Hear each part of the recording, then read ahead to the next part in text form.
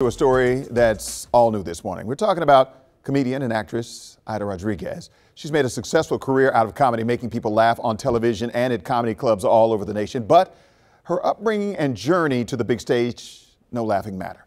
She discusses her childhood trauma in her new book called Legitimate Kid. I talked to her about her early life and overcoming a troubling childhood to find success.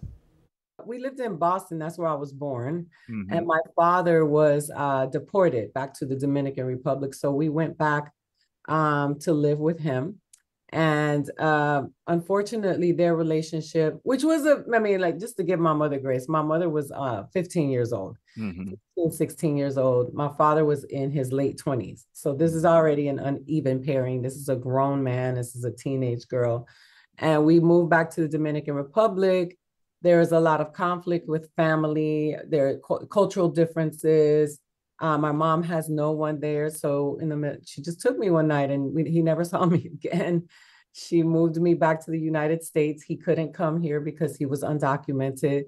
And we wouldn't see each other until 2021 when I went there to see him. You know, trauma, childhood trauma, which most of us, well, all of us work to rid of as we become adults. We work so hard to undo what was done when we were children. Somebody called me a bastard when I was a little girl. I was about 8 years old. And I went down the rabbit hole to investigate what that meant.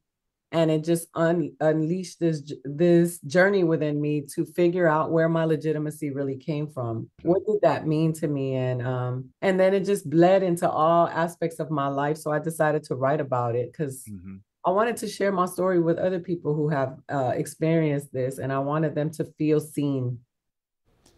She's been writing for a long time, for a very long time. Rodriguez is currently working on her next stand-up special that could be filmed right here in the DMV. Her book, Legitimate Kid, is available everywhere books are sold.